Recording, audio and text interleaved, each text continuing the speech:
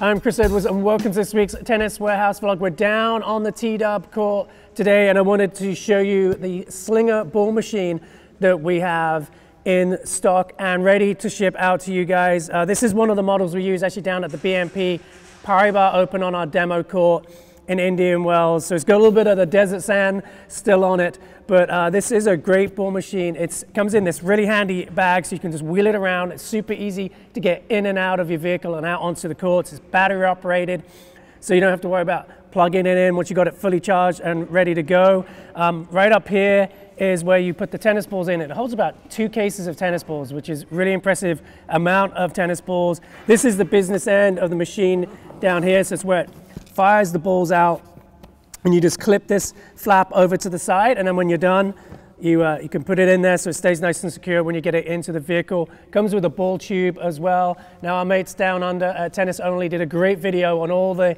features of this machine. You can see it in action as well. I do advise, if you're using this machine to feed junior players, bring it on the same side of the court as the player, so it's on the same side of the net. Turn the speed way down, because this ball machine does feed with a little bit of topspin on it. So if you have it on the far side of the net and you've ramped up the speed, it's going to come out with pretty heavy topspin. So for the junior players or just beginning players, we recommend having this on the same side of the court as the hitter.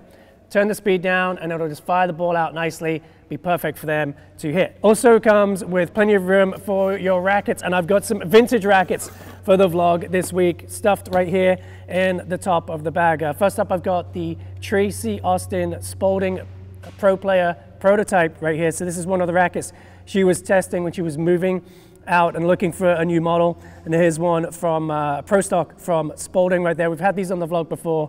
Beautiful rackets, great ones to get out and hit. They play really, really nicely as well. Next up, let's have a look what we got. We've got a Guillermo Vilas Slazenger, made in England, like me.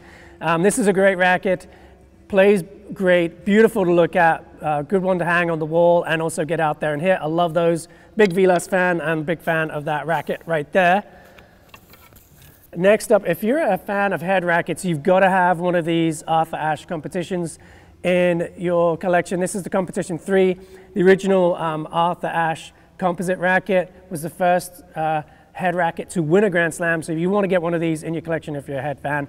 And Arthur Ashe definitely put these to good use out there on the Pro Tour, and these are beautiful rackets. You've got the composite construction right here, graphite composite. They're great collectible, fun one to get out and hit as well. And then last but not least, we've got a Pro Stock racket. This one is very close to the retail version of the head Flex Point Prestige, but this one is listed as a standard length, but it's actually a longer length racket here. But it does have the Flex Point. Some of those were painted on some of the Pro Stock rackets. This one actually has them, and it's one of our Bosworth collection rackets, so that's a great one to get out and hit. Fun racket right there as well. All right, that's all I got for this week. Thank you so much for watching.